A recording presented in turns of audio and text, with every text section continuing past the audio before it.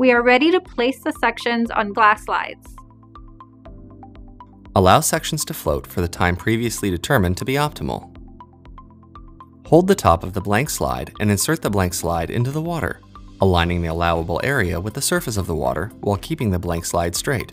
Using the paintbrush or the probe, maneuver the section to the allowable area.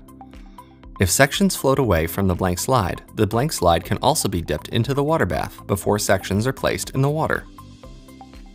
Pull the blank slide up and out of the water, ensuring there are no bubbles trapped underneath, and set aside in a standing rack.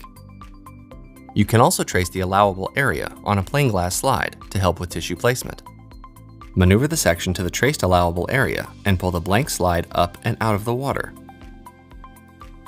Now we will dry the sections. Place tissue slides in a slide drying rack on its side to prevent melted paraffin wax from disturbing adjacent tissue sections. Place the drying rack in a section dryer and incubate for 3 hours in an oven at 42 degrees Celsius. Alternatively, a thermal cycler set at 42 degrees Celsius can be used for drying. Place in a desiccator and keep overnight at room temperature to ensure proper drying. After overnight drying, proceed to deparaffinization and staining protocols, or store the tissue slide containing dry tissue sections at room temperature in a desiccator for up to 2 weeks. We have placed the sections on glass slides. Next, we can proceed to deparaffinization and staining.